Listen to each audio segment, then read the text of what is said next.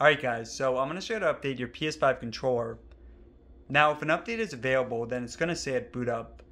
But if you skip that, then you're going to have to wait for 24 hours. Or if you want, so if you don't want to wait for 24 hours, again, you can wait 24 hours.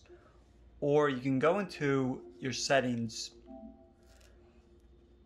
and then go to network.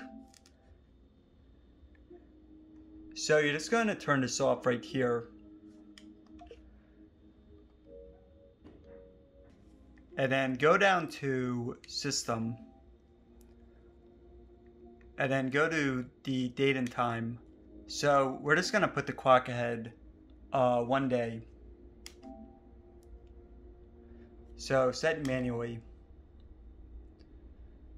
And we'll just put it to the 15th. Alright, so from here, just make sure you confirm it. So from here, we're going to restart the system. Alright, so we're just going to turn off the system. And it's going to turn it back on.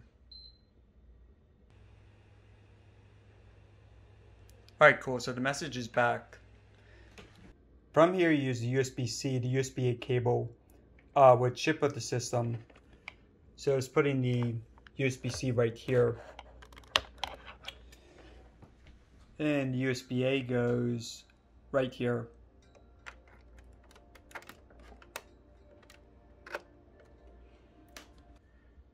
Yep, so it's going to press update now.